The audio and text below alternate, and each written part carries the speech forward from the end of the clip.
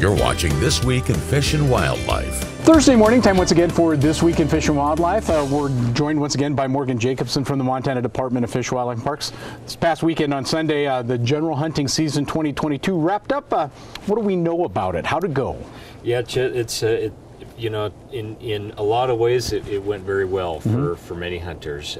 We saw, you know, weather systems and snow move in fairly early on. In fact, you know, all of November we've seen, you know, cold and snowy winter conditions, and so in a lot of ways that helped hunters because it got animals moving, and it just enabled hunters to be able to get to those animals a little bit easier. So in a lot of ways it was a very successful season for hunters. That being said, you know, results were a little bit mixed and depending on where you look.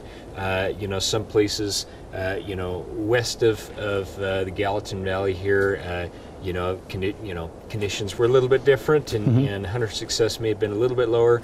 However, you know, down in, you know, Alder and Cameron, you know, Madison area, hunters did very well. In fact, some of our biologists that ran check stations down there saw record numbers of successful hunters come through check stations this year. I know, and all that information that you gather in the check stations and that's important for future hunting as well.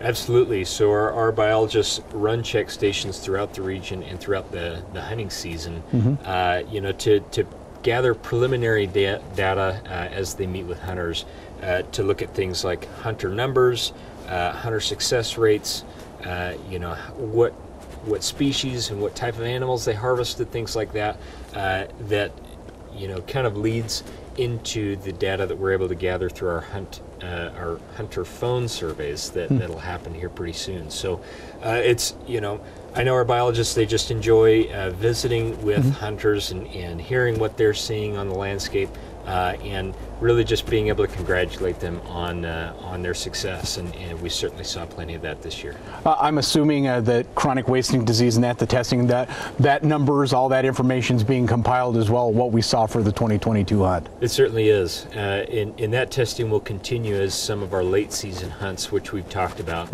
as those get rolling. And so you know, chronic wasting disease continues to play a role in hunting seasons in Montana. Hunting is still the primary tool by which we can manage chronic wasting disease, and so that testing is going to continue.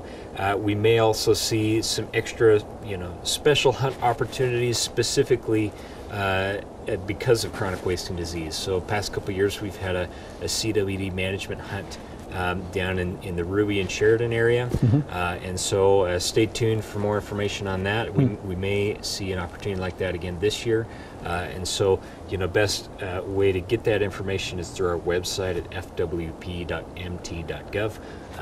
and we'll you know, provide updates as those opportunities develop, as we learn more about chronic wasting disease, and as we see it pop up in new places, we'll continue to let the public know about it. That's perfect. A future topic for us here on This Week in Fish and Wildlife. That's right. Yep. Hunting season 2022 is in the books now. So that's perfect. Morgan, thank you very much. You bet. And that is This Week in Fish and Wildlife. You've been watching This Week in Fish and Wildlife. I'm Carter.